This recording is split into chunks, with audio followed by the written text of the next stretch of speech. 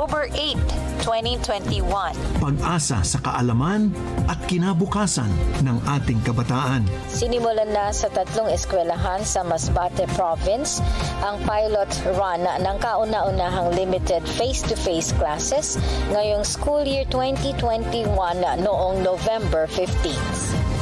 Pag-asa sa ating kalusugan. Kung ayaw nilang umiwas, isipin na lang natin na okay, huwag nang mapagdaanan nitong COVID na ito kasi mahirap ito talaga. Higit sa lahat, ang pangwalang hanggang pag-asa na mayroon tayo kay Kristo. Siya ang Diyos ng pag-asa at nananatiling tapat kailanman, noon, ngayon, at panghabang panahon.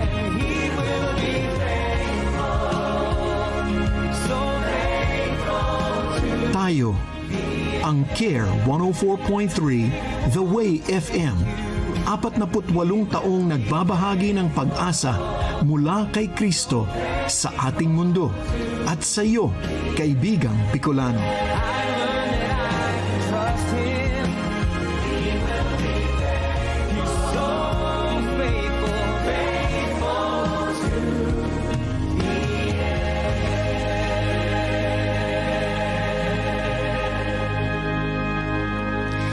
Time check, it's 1:30 in the afternoon. Kaalaman, karunungan, kasanayan, ating pagyayamanin sa likod ng pandemya. Sa Paaralang Bayan sa Himpapawid, kasama ang mga guro ng Daraga National High School.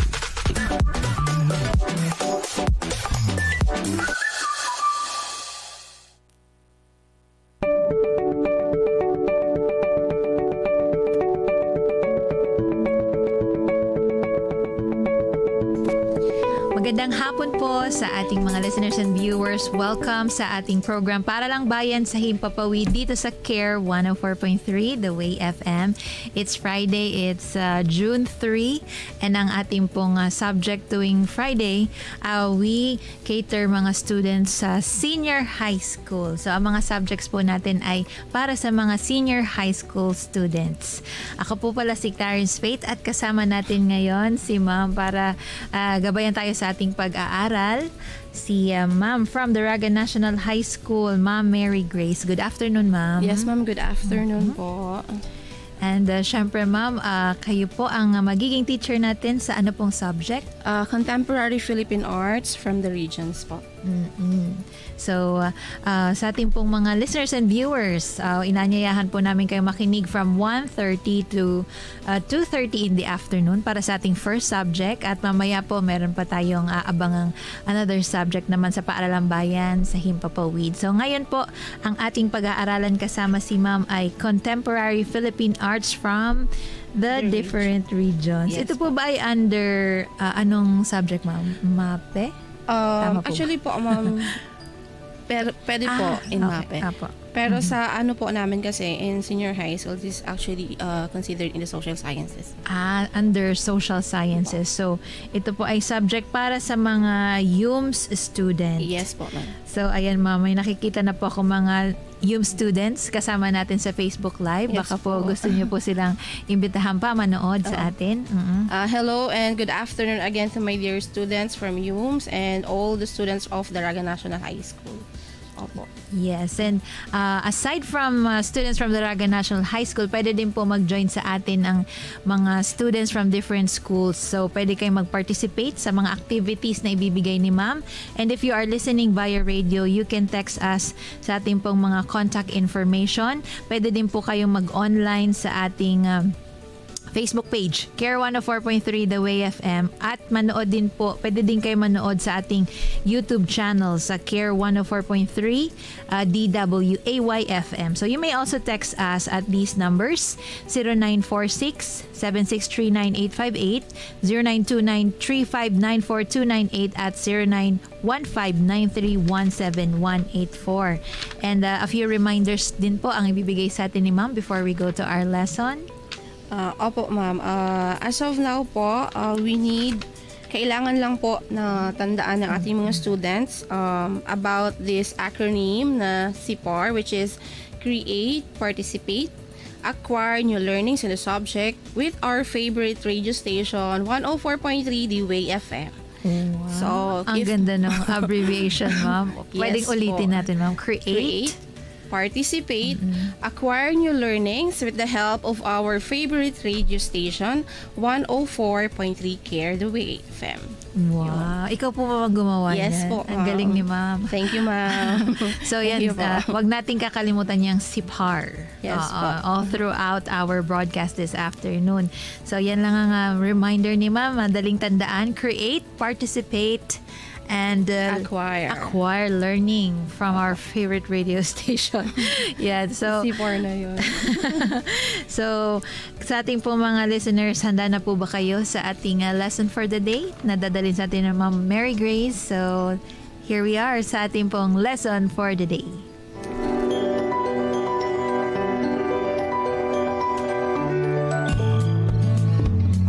Lesson for the day. Oh, ready ka na bang matuto? May module ka na ba? Ballpen at lapis. Narito na ang ating lesson for the day.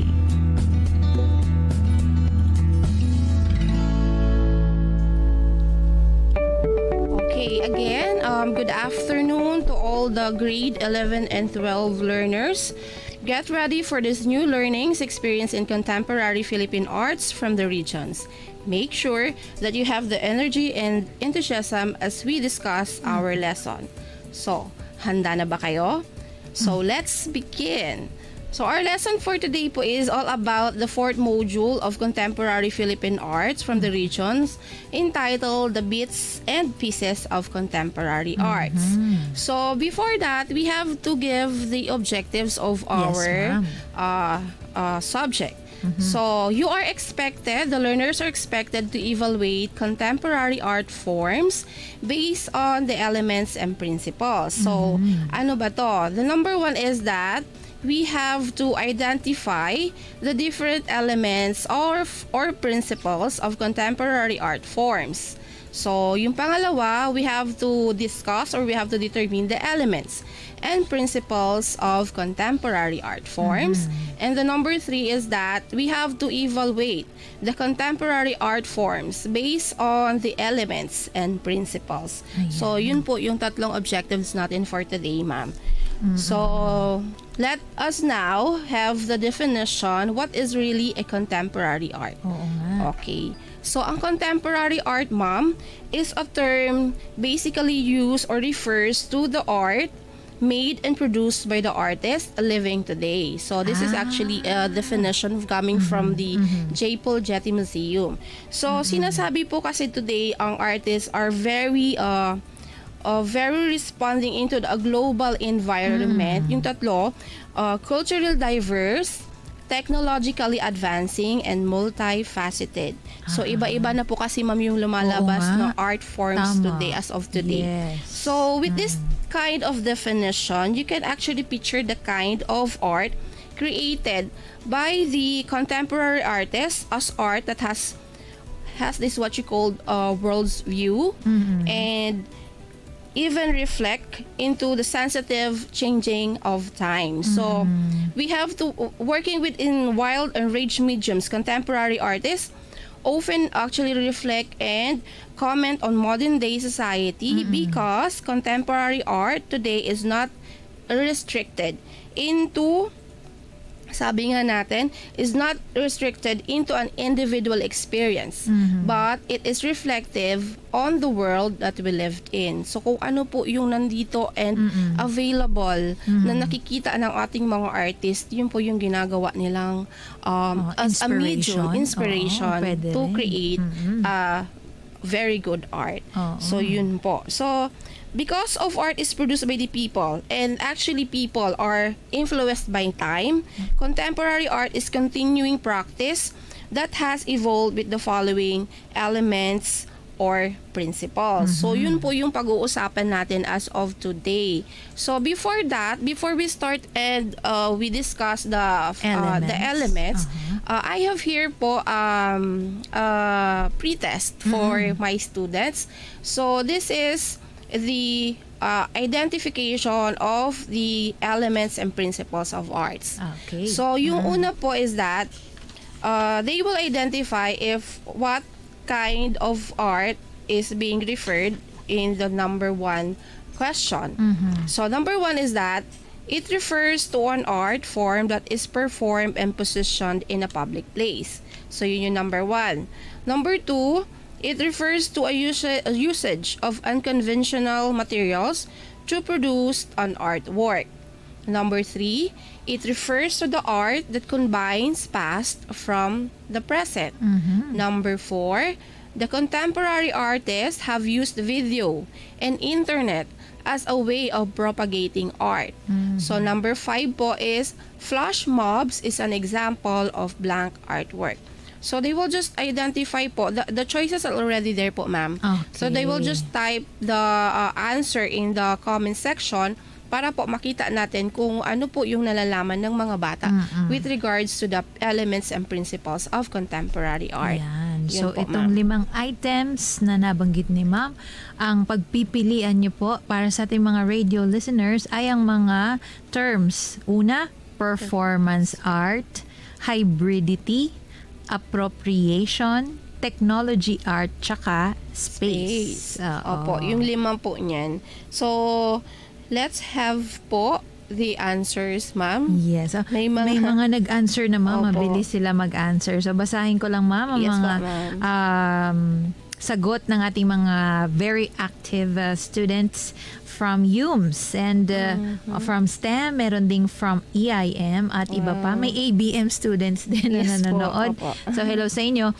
Itong sagot ni John Romeo Galan. Sinagot Si niya na, ma'am, Galan. from 1 to 5. 1 to 5. Meron Opo. ding answer si Joshua Corpus, Daniela Victoria Mayor, at si Opo. Hazel Bataan and Bataan. Rica Malia. Opo. So itong sagot nila sa number 1, ma'am, performance art. Performance art. So maybe we should reveal the answers for it, ma'am. Sige, ma'am. So the number 1 answer is performance art. So tama po 'yon. And the second is hybridity. Ang pangatlo po is appropriation. Very good for that Hermi Militante. Number 4 is hybridity. And number 5 is space. Yes. Yung number Okay. 4 ay technology art. Okay, mali ata yung Anyway, so at least this is actually a evaluation for them for what actually they know about these elements and principles. So again, still congratulations for those students who got it correct, and for those who not got it correct, still congratulations pa din. Yes. So, alright. So, therefore, ma'am, we already give the 5 elements already kanina. So, these elements and principles of contemporary art are appropriation, performance art, space, hybridity, and technology art. So, ano ba tong mga elements na to? Ano-ano pa po ang kanya-kanya nilang description? So, we have here the appropriation.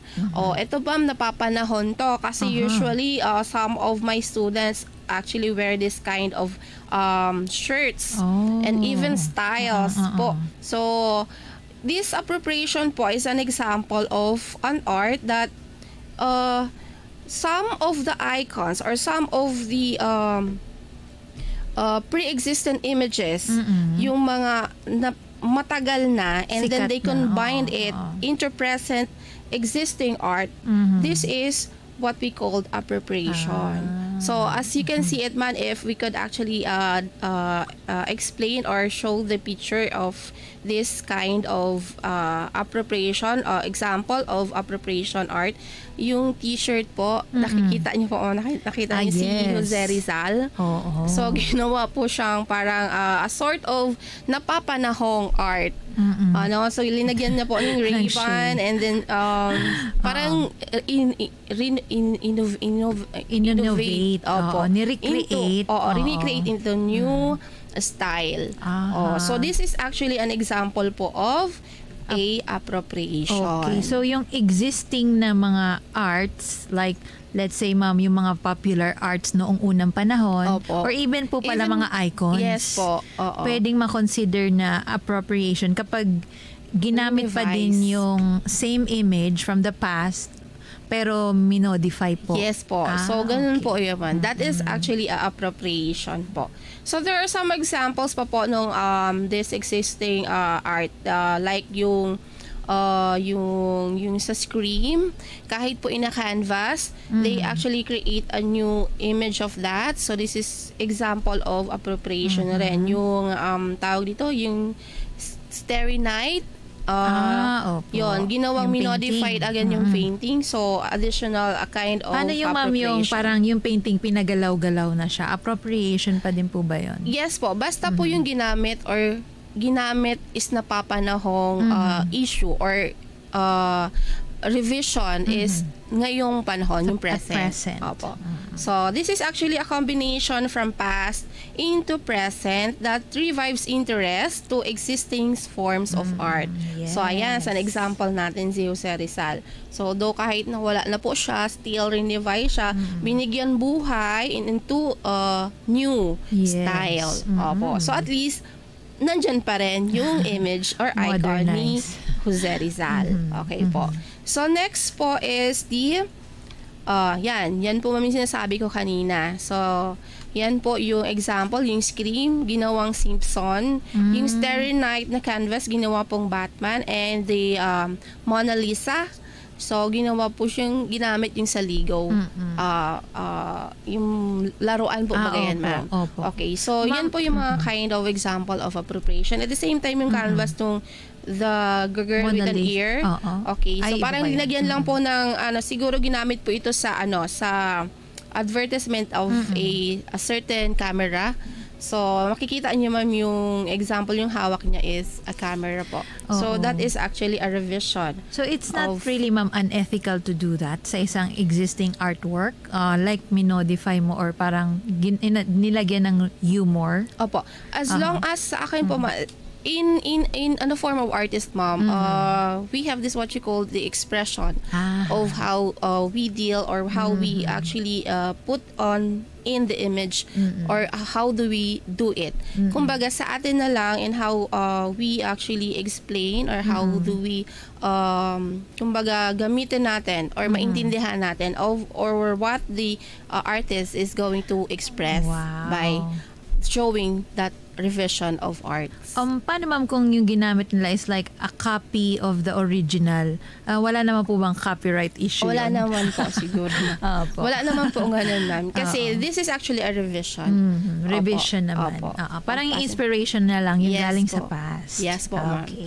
Okay. So, that is appropriation. Now we go to the next elements and principles, which is performance art. So, pag sinabi naman po natin, ma'am, na performance art, this is actually a performance evolved to emphasize spontaneous element of change. So, an example din po nito, it actually refers to an art or art activities that are shown to live audiences and can combine different forms of art to create a more engaging art experience for the audiences.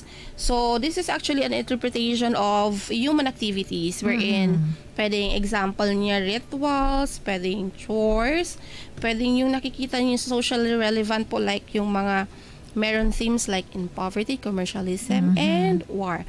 Like yung nakikita po siguro natin, ma'am, in the rally. So that is performance art. Pwede siyang ma-consider as performance art. Yun. So, interpreting various human activities. Yan. Yung chores, rituals. Yung pag sinabi din natin about yung ginagawa sa stage ng mga festivals. Festivals pwede rin po. Yes, performance art din po yun. Basta po yung that is actually relevant, socially relevant po yung team na ginagawa po nila na performance. So, performance art po yun papasok. So, kasama dyan ma'am yung singing, dancing, acting, all po. and all combined. Yes po, ma'am. So, yun po. Yun po yung example ng performance art. Okay. Yan po, the examples of performance art. So, in tablado, in the streets, we could actually find it. Yung mga basta interpretative which can show the socially relevant issues po, yung mga ganon. So, that is performance art. So, ang pangatlo po, we have this what you call space. So, as a word itself po, ang sabi sa space, these are the example of this one are those art na in-install in a wide space. Wow. If you could actually, pag pumunta po kayo, ma'am, siguro in Embarcadero, as an for example, makikita nyo po doon yung kay Hadjong po ba yun? So that is an example. Okay. A space. So nilagay po siya doon kasi that is, kumbaga, showing na rin po the people that the history and the the local history of Bicol, Albay. So those are the examples po. Pwede din po yung ginawang very big na that is found po in Manila KKK. And then yung example din po no mobs is that yung halimbawa po nag-create po sila ng yung malaking flag. That is po example of flash mob. And if you could actually familiar po kayo dyan sa pangalawang picture, that is actually a local picture found in the Arimbay po or Padang. So example din po yan ng space. Opo. So yun po bagay yung panahon ng riming. Before after the riming, so linagay po siya dyan na statue. That sculpture po. So that is an example po of a space and elements and principles. Okay. So art form that is performed and positioned in a specific space such as public is called a space art. Space art. Opo, in contemporary art. Okay po. So number 4 po, we have this hybridity. So pag sinabi naman po natin hybridity, this is actually a usage of unconditional materials, mixing and unlikely materials to produce an artwork. So ano po yung sinasabi natin unconventional materials? Pag sinabi po natin na ganon is that hindi po natin aakalain na that particular materials can be used for an art form. Halimbawa po nito is that yung di ba ma'am yung sa coffee? Akala mo yung coffee na yon, yung sachet ng coffee, yung mismong coffee, hindi mo siya ma-explain na pwede pala siya gamitin as painting for miniature or sculpture, such as like this one in the screen po. Ganda. So ganda po baga no. Then even po doon sa, this is actually po a sample output of my student. Wow. Ayan. Ganda. So makikita nyo ma'am, di ba yung ginamit niya or the scrap of pencil waste. So ginawa niya pong example as design for her gown. Ang ganda. Yon. So mga hindi mo aakalain na pwedeng gamitin unconventional materials na pwede pala gamitin siya as for arts. So example, coffee painting din po yan. So those are example po. And that crayon still parehas din po. And these yung mga waste coming from the puncher.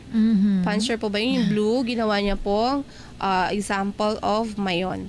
So those are example of hybridity po, ma'am. Hybridity. Opo. So unconventional materials na nagamit and transformed into a new art.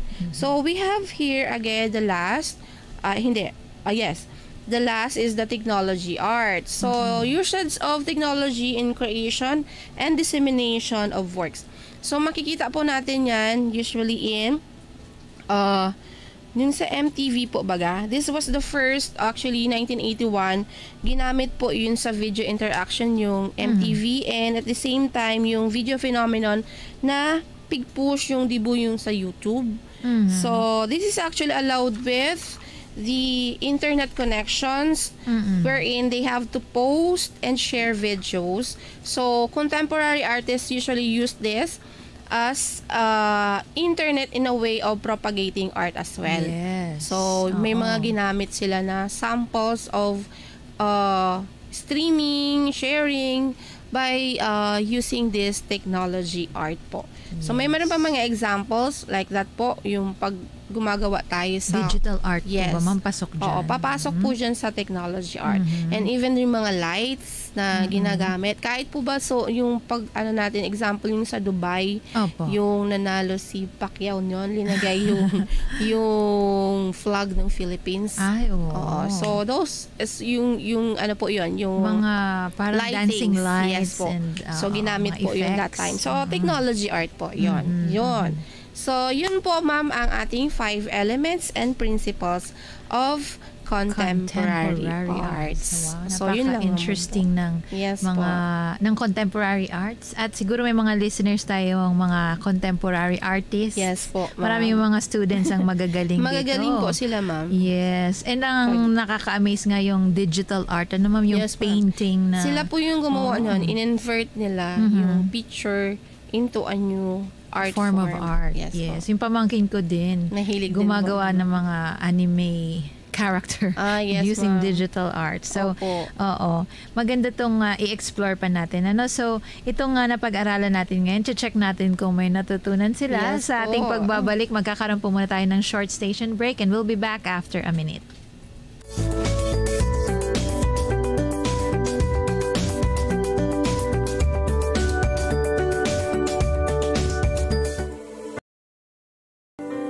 Ikaw ay nakikinig sa FEBC Philippines. Ngayon ay nagdiriwang 23 taong anibersaryo ng pagpapahayag ng mensahe ng pag-asa ng Diyos. DZMR 1143 Santiago City, Care 103 The Way FM Legazpi City, 702 DZAA Manila, 98.7 DZFE Metro Manila, 106.3 DZRK Quezon, Palawan, 1233 DYVS Bacolod City, Up 987 DYFR Cebu City, 97.5 DYFE City, 1116 DXAS Zamboanga City, 106.9 DXGR Cotabato City, 103.3 The New J Cagayan de Oro City, 1197 DXFE Davao City, 1062 DXKI Coronadal City, at mga online broadcast sa Pinoy Connection at Now XD. Nag-uumapaw ang pag-asa.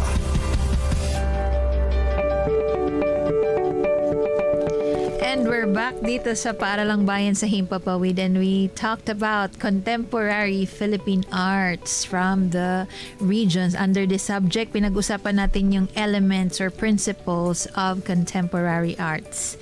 So, balikan ko lang yung sinabi ni Ma'am. Contemporary arts ay mga arts na ginawa ng mga sa modern times, mga buhay pa.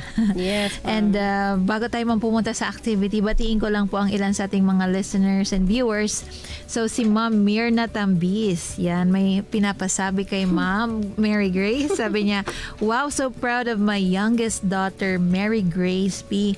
Araojo from Daraga National High School. Galing. Okay, hello, Ma'am Mirna Tambis. Naging teacher ko pa yan si Ma'am. And sa iba pa nating mga students na humabol, hello from EPAS Gas, EIM, STEM. At saka nakita ko kanina heart react si Arjon, Grace Loretta dyan sa CP Daraga Albay. Hello sa inyo dyan.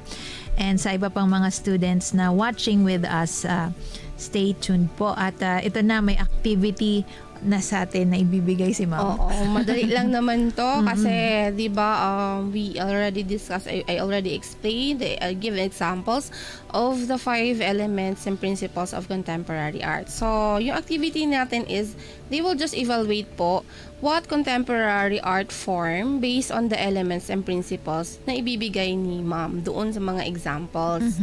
Okay, so we have here po 5 examples, and they will evaluate po kung ano po yung ginamit na contemporary art form.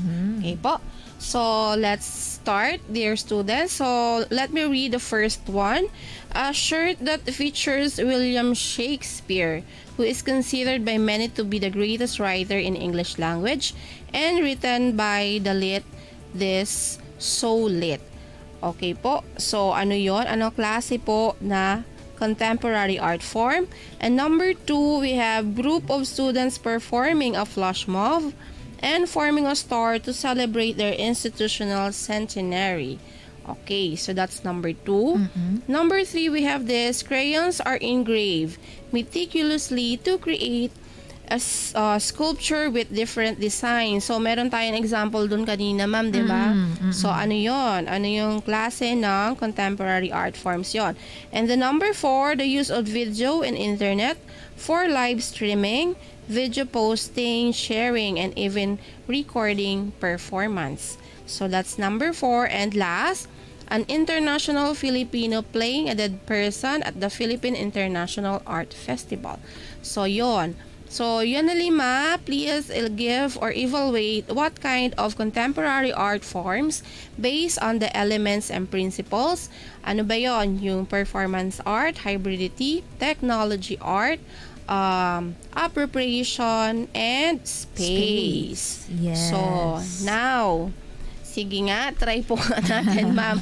Magbabasa pa po yung mga students natin if meron na silang sagot based Actually, on... meron na, ma'am. Oo, mabibilis ang ating mga students. So, ang gagaling. Oo, ang gagaling. Baka mag-plus 5 si ma'am. Oo, yan. So, babasahin ni ma'am mamaya yung mga sagot niya. So, may sagot na ma'am si Chris K. Lorica, Maxine Jerusalem, Joshua Corpus, Hazel Corpus. Joy Bataan, Daniela Mayor, si Christine, Joanna, Cheryl, Diane, John, Charles, Russell. Ang dami. Wow, ang dami ng mga answers nila. So, ito po. Pare-pareho, ma'am, yung sagot. Tingnan natin. So, sabi ng mga students, si Arjun din may sagot na, and si Rain. Ito po ang answer nila sa number 1, a shirt that features William Shakespeare, who is considered by many to be the greatest writer in English language and written by likes So this lit. so lit. Ang ganda. Kasi ng so lit. Yeah. So literature. Oo Kasi nga. yun po. Tapos uso din siyang expression ngayon, po. lit. So, ayan. Ang sagot nila, ma'am, appropriation. Appropriation. Okay. That's right. Ay, that's right ka talaga ako. Opo. So, that's appropriation. Okay, number 2. Ang sagot nila sa number 2 is space. Group of students performing a flash mob. Kasi yung word of flash mob is already there and we discussed it kanina. That example is for space. Okay po. Tinransform. Ginamit yung space to perform an art. And sa number 3, crayons are engraved meticulously to create sculpture. Kanina yung may example si ma'am na pinakita. So that is daw, ma'am, hybridity. Hybridity. Yes, it is po hybridity. Yan. Opo. So tama ulit sila, ma'am. At pang-4, the use of video and internet for live streaming. Yan. Yun ang sagot nila, technology art. Opo. Tama din po si Eliza Maker Tess. Opo. Very good. And may mga humabol pa, ma'am, si Gwen, Angelica, Desiree, Clarice, Annie, at iba pa. Sa number 5, an international Filipino playing a dead person at the Philippine International Art Festival. Ang sagot po nila ay performance art. Performance art. Okay po. That is correct po, ma'am. Those answers po ng students are all correct po. Wow. So, thank you very much, students po, kasi at least may natutunan at kahit sa small or at least small time natin, at least naintindihan niyo what are the elements and principles of contemporary art. And you can actually use these things while doing, or if you want to create your own Canva or your own perfection arts. Na-excite tuloy ako. Siguro ang mga assignment at project dito ni ma'am sa subject na to ay nakakatanggap kayo ng mga iba't ibang uri ng contemporary arts. Minsan po, ma'am, ma-amaze ka na lang na wow, kumbaga yung expected output mas nahigitan pa nila. So, I know po all students po ngayon are very creative. Yes, I agree. Oo. Tsaka po sila, kumbaga they will not actually stay in one put. Kumbaga, they actually tawag dito, nag-explore sila. A lot of things para at least they will yung nararamdaman nila through these arts. Yes, art so forms. Mga art creativity encourages us to think outside the box or out of the box na mga kasi dati art po baga, ma'am, students are being kumbaga tinuturuan sila na sabi noon na ngayon daw students should think inside the box. But ngayon po hindi na po 'yun. So students should or must think outside the box. Kaya may mga unconventional arts na tayo ngayon na talagang ang daming na-discover na mga different types of arts. So, this subject will help you appreciate more ang arts at saka, syempre, baka ma-discover pa nila, ma'am. Yes po, ma'am. Yung kanilang mga talents and skills. And, yan, different types of art. So, sa atin, ma'am, na pagtatapos, meron po ba kayong assignment? Yes po, ma'am. So, doon sa assignment ko, I will just give you or will just send you the link below. Identify the different media used by the artist in hybridity arts. And you should write it in your notebooks and maybe just send it to me or PM it to me via Messenger. Wow. Ayun po. So, sisend na lang yan ni ma'am na link. Medyo mahaba-haba kasi ma'am yung link eh. Oo, maraming mga ipapakita dyan. So, ayan, may nagpapa-shoutout, ma'am. Sige, shoutout naman natin. Shoutout po, ma'am, sa Yums 2, si John Romeo Baltasar Galang. Hello, John. Kamusta naman dyan yung defense? Wow, nagdi-defend pala tapos sila kasi sila, ma'am, kaya masaya na sila sa defense. Congratulations sa mga graduating. Mag-complete na yung iba. Yes po. Oo, yung iba naman moving up. Yan. Opo, so, ma'am, malapit na matapos, ma'am, ang school year. Kailan po ang last na pasok ng ating mga students from Daraga National High School? Graduation po namin, I think it's July 4. So, baka po end of June or July 1, tapos na po sila. Yes. Kasi they have to prepare pa po namin yung mga forms for graduation. Magko-compute na ng grades. Yes po. So, yung kaya mga medyo busy teacher. busy ang mga teachers ngayon. Siguro yung mga students din busy din mag-comply sa kanilang mga requirements. So, maraming salamat. Hanggang sabi po pala ng ating RBI coordinator, hanggang next week po, meron pa din po tayong Paaralang Bayan sa Himpapawid. So, join us again from Monday to Friday next week para sa ating, hanggang Saturday po pala, Paaralang Bayan sa Himpapawid. And tomorrow po pala, wala po muna tayong Paaralang Bayan sa Himpapawid na reading because it'll give way to our 74th FEBC anniversary celebration. So, manood din po kayo. Inaanyayahan namin kayo manood from 8 to 11:30 po yan. So, ngayon naman po, ma'am, sa ating pagtatapos, baka meron pa kayong gustong i-remind sa ating mga students bago tayo pumunta sa ating pabaon. Okay. I just want to remind all my students to please send your attendance to me and screenshot it because sabi ko nga kanina, meron po akong plus points. Wow, may plus points. Para graduation gift na rin yon sa kanila, ma'am. Wow. So, congratulations again, dear students. Sa graduating dyan. So, thank you din po, Ma'am Grace. And sa ating pong pagtatapos, syempre, meron pa sa ating inspirational thought na ibibigay si Ma'am Grace. Nabusog ka ba sa kaalaman at karunungan? Hindi pa tapos yan. Narito ang pabaon ni teacher.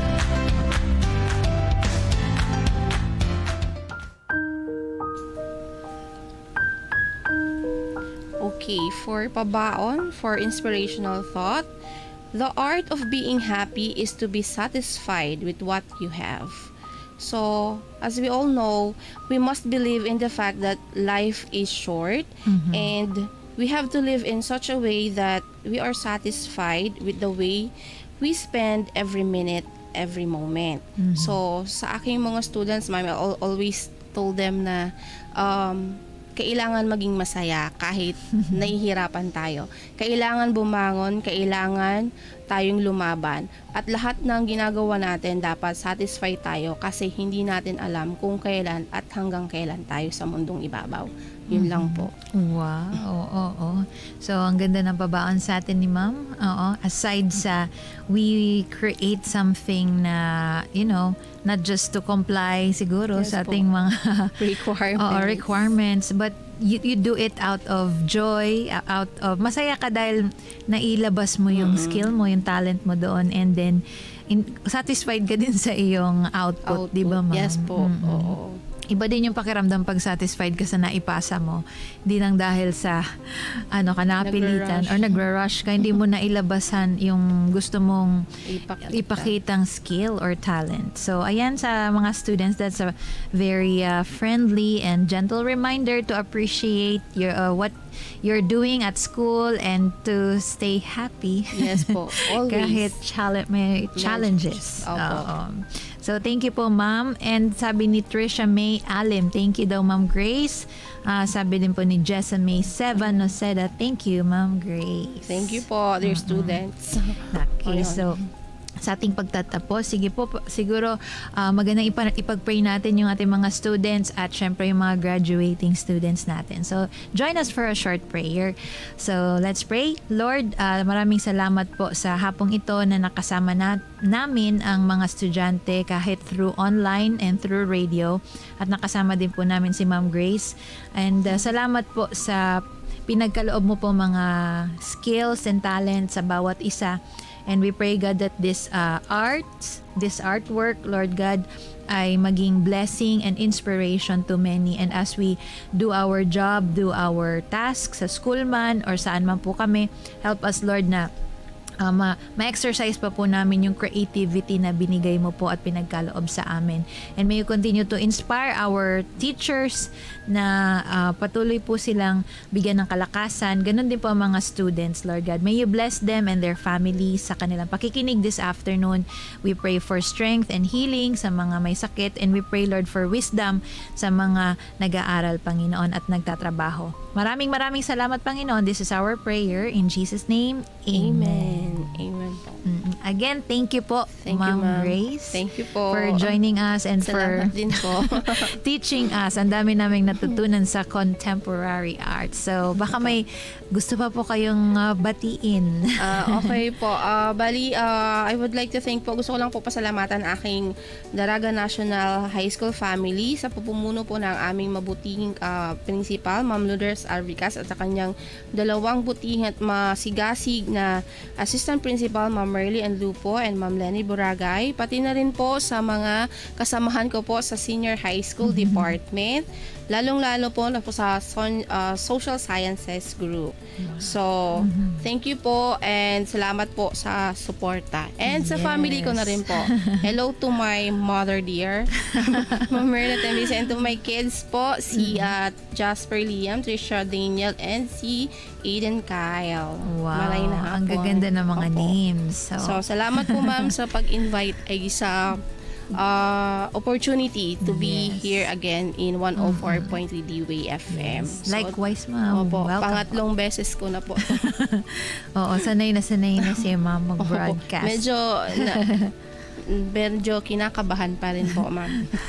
Okay lang po yan, ma'am. So, naging masagana, naging productive po ang ating discussion this afternoon kasama si Ma'am Grace, syempre, at ang ating mga senior high school students. So, thank you for joining us this afternoon, and also salamat sa ating technical team, kay Kuya June Apinado and kay Marjorie Pokua. So, sa hapong ito po ay magpapaalam muna kami ni Ma'am Grace. At magbabalik po tayo sa ating second subject dito sa Care 104.3 The Way FM, Paaralang Bayan sa Himpapawid.